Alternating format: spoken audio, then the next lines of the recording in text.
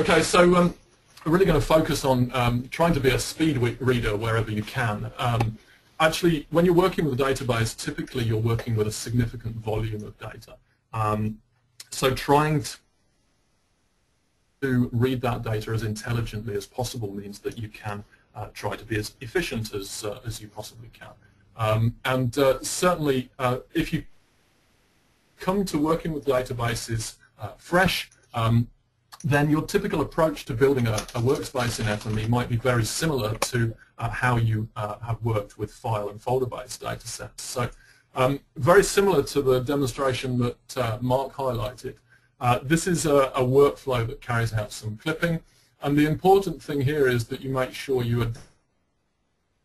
adapt the order of your readers so that in this case, I'm reading some municipal boundaries. These are county boundaries, so you see that if I view those in the viewer, you can see that data there. And just to give you a little bit of context, some of you will probably be aware that you can drag in data into the viewer, so I can put a TIFF into the view to see the background data behind the raster data behind the vector there.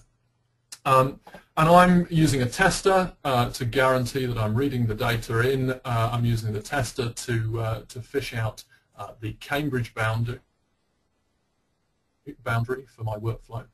And then my other reader is an Oracle database. So I've got a local instance of Oracle, and I'm going to read in all the data from that database table. These are sites of special scientific interest. And we had a question while Mark was talking about getting rid of attributes. And my sort of statement whenever I'm talking to anybody about working with FME is that if you're not going to use it, then lose it as soon as possible. So if you have a significant number of transformers in your workflow, at the point that you can get rid of attributes or you can downgrade geometry, then do so. For example, it's quite common that you might want to work with a center point of a polygon. Well, don't carry the polygon all the way through to the end and then extract its center point. Coerce the geometry as soon as you can. Here you can see that the viewer has popped up, giving us the results of that clip. And essentially,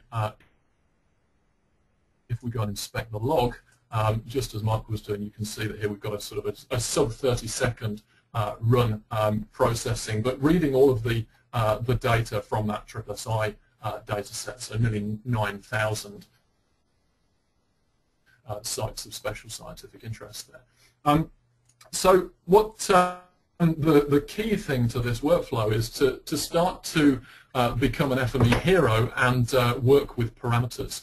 Parameters in FME really allow you to have superb granular control over what you're doing with your workflow. And as a desktop user, prompt and run allows you to initiate and send a parameter at runtime. And certainly if you're an FME server user, then you'll be very familiar with parameters because they're integral to how your workspace is run in the server environment. The key thing, though, really is to try and get the database to do the heavy lifting where possible.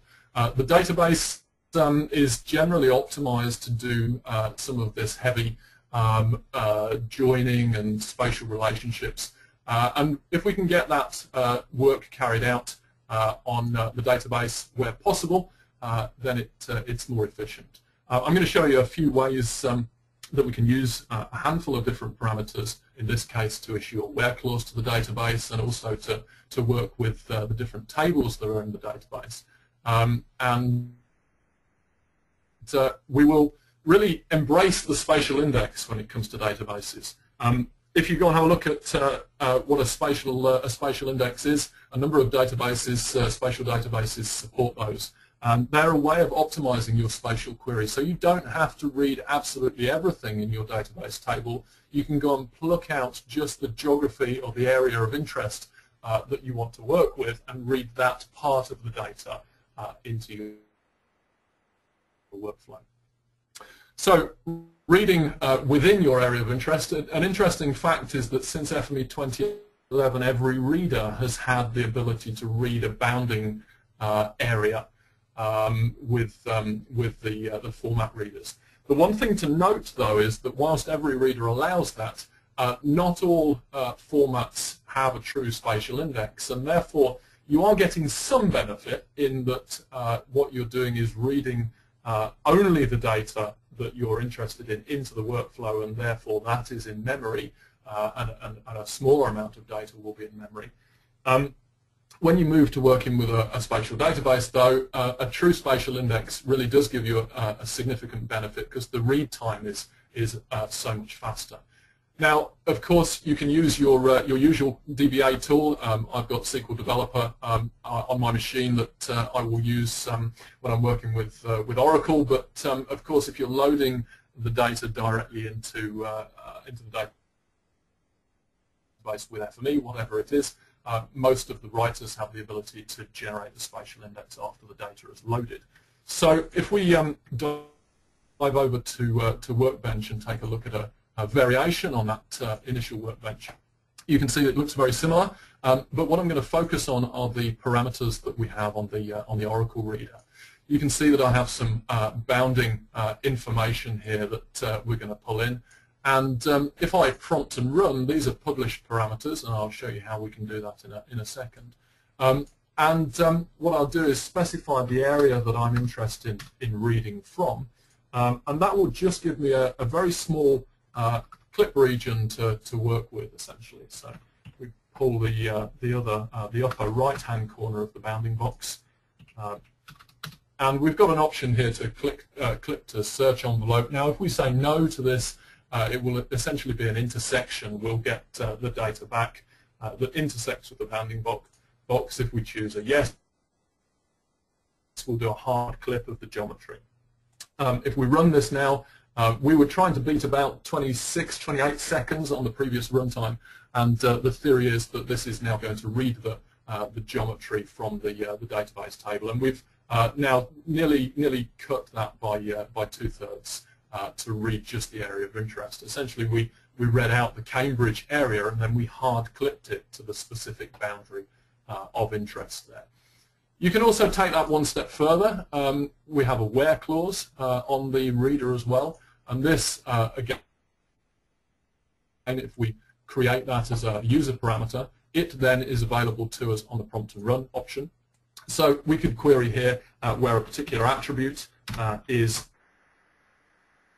specific to a certain value. It's quite common that you have a type or a classification field that you would run a query against. So you might do a string query and say where type is equal to high, medium, or low, and just bring those values back. In this case, it's an integer that I'm looking at, a physical area, and we're going to run that query. It issues the where clause to the database, reads the data in the bounding box, but only where the area in hectares is greater than 50 hectares. And now you can see that we've knocked another second or so off that workflow.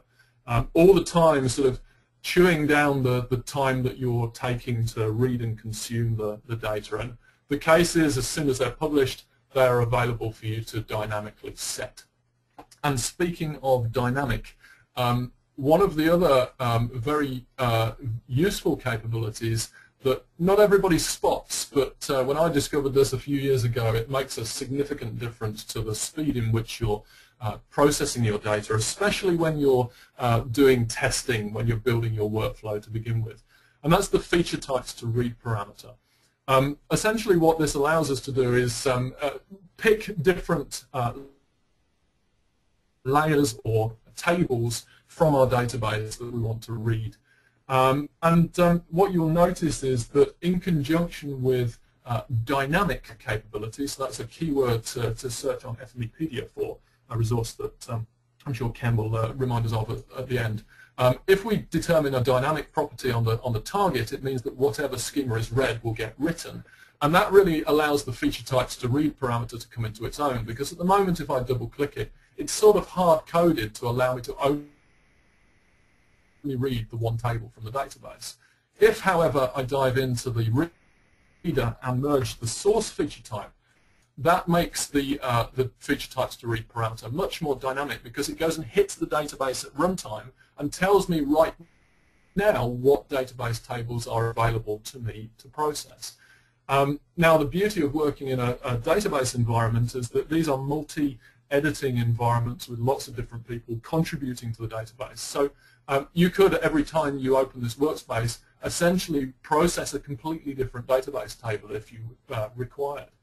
Here I'm going to read in the monument data from the monument tables. These are scheduled monuments in the UK, and if I just run that through, it'll carry out the same process, and this time you can see that we have few large scheduled monuments, but if we click on this one up in the northern part of the county, we can see that if we go and inspect the feature in a little bit of detail, we've got a Roman walled town and hill forts there that we've pulled out of the workflow.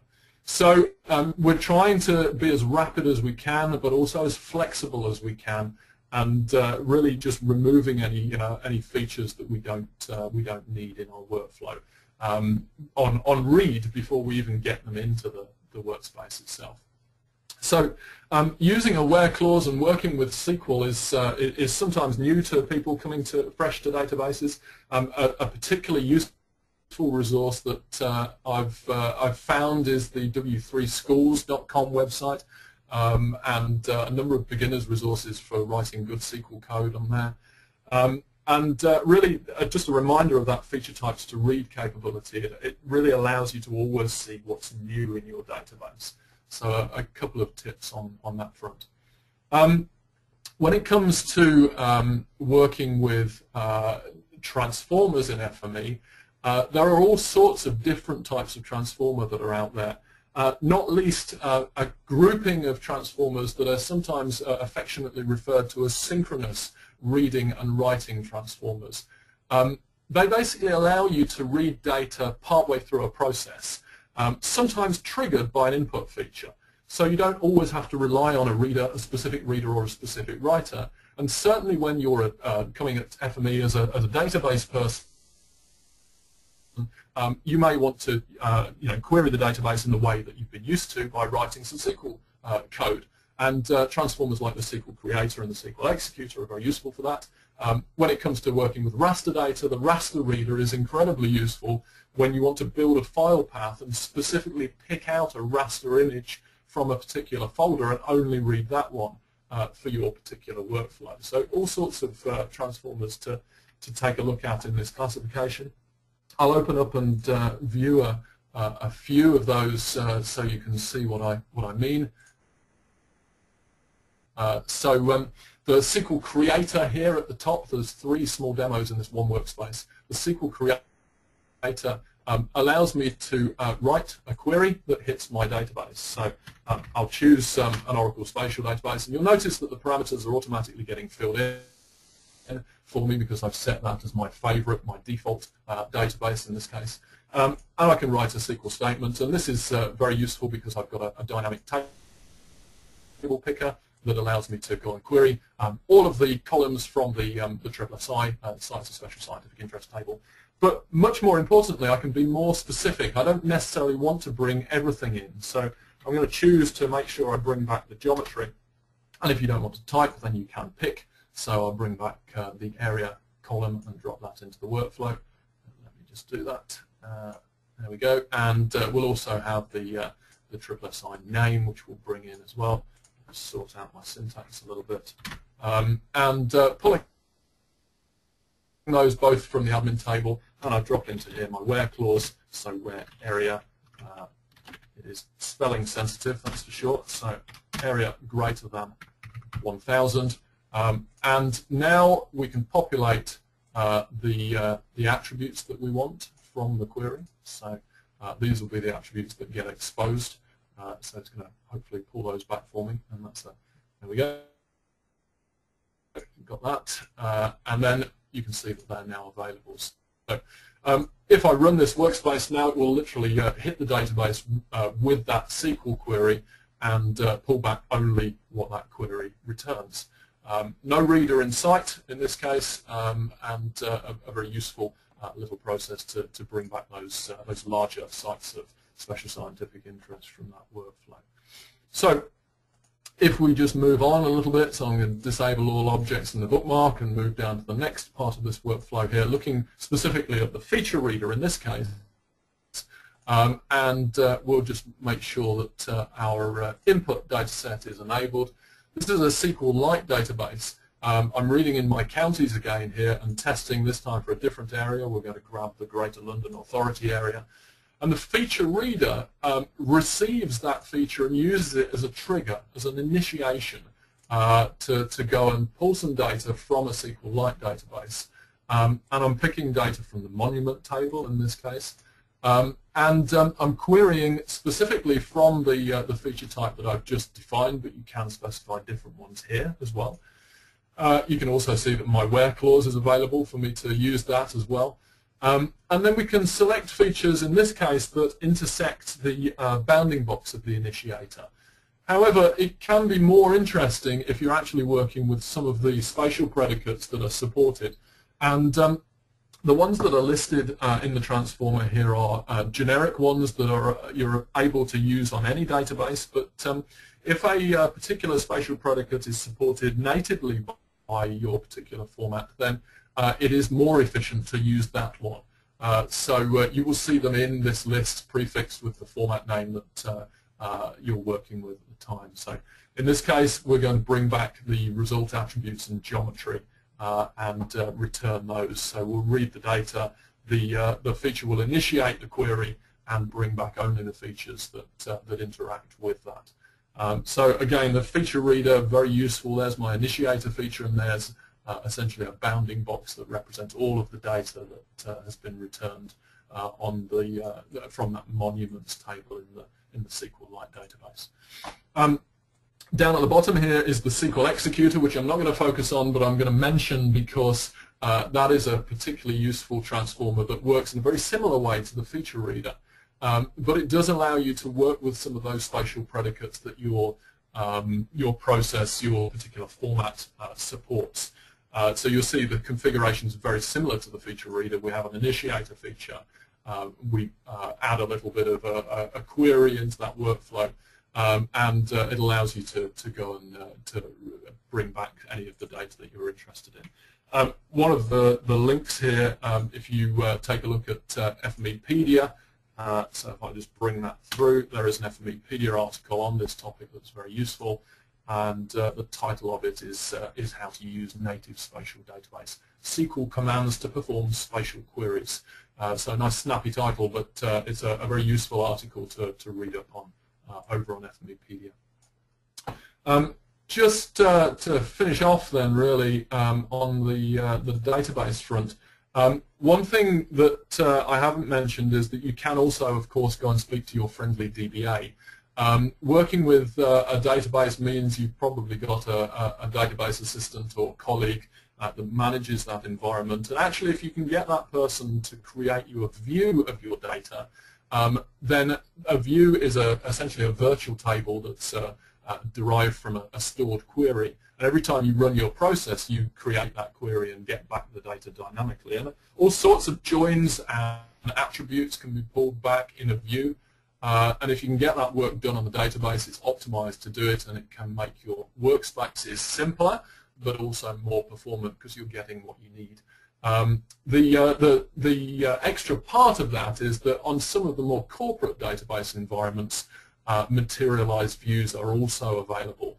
And that's where the query itself is actually stored on disk, and it's updated at a frequency that you decide on by some sort of database trigger. And that, because the data is actually stored on disk, the results coming back are significantly quicker again, so worth considering. Just to complete my section then, looking at database joins, databases, when you want to join your geometry or your non-spatial features that you have passing through your workflow to a database or to any environment, really, a number of transformers to take a look at. The joiner versus the FeatureMerger. There's a great Angelis blog, article 79, which I'd recommend you take a look at, comparing the two transformers and some of the sister and brother transformers to the joiner and FeatureMerger, and how you might make use of those. There's also a transformer that I've made a good bit of use of. It's the InlineQuerier. And it's a particular favorite of mine because it actually allows you to cache your data to disk mid-process, which allows you to pull data out of memory. And that's sort of a byproduct of this, of its intended use. Really, the main part of the process of this use of this transformer is that under the bonnet it has a SQLite database, and midway through your process you can take non-database formats and put them into a database environment and then write standard SQL against that data. So it's a very interesting transformer.